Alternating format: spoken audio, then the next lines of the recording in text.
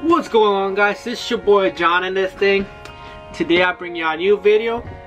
We're going to be talking about the top 5 meta decks of this format. So this is my personal 5. Some other people may think different from my top 5. Let's roll it. There go.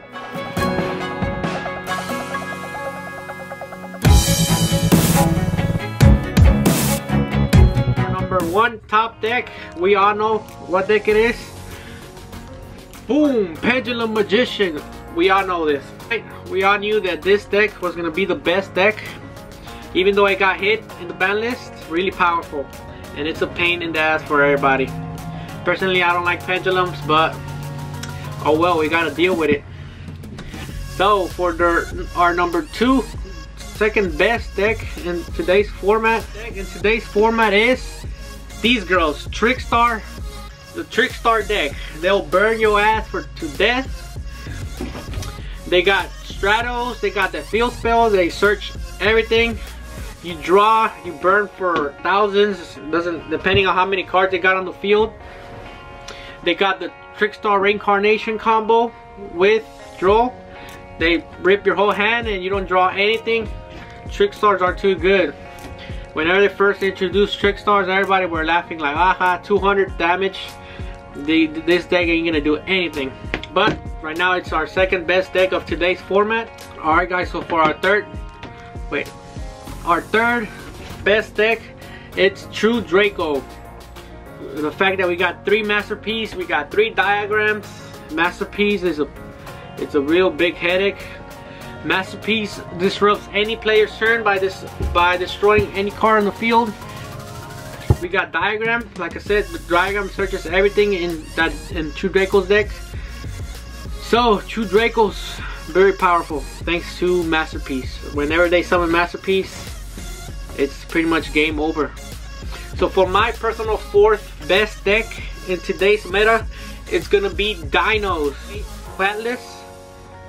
This card, Quatless, made this deck so much better because now you could say they do Ultimate Tyranno Turbo. With this card, Oviraptor, send this card, get your pill, and bring Conductor in first turn. It's too good. Book of Moon your opponent's whole field the next turn. Real good. Dinos was a sleeper deck. It was coming up in YCS Atlanta. Well, nobody expected it. I didn't expect it. But today is one of the best decks in today's format. And the last deck that I think is the top 5 of today's format, it's Invoke. Invoke any variants, Invoke Magnite, all these hand trap Invoke, all these kinds of Invoke.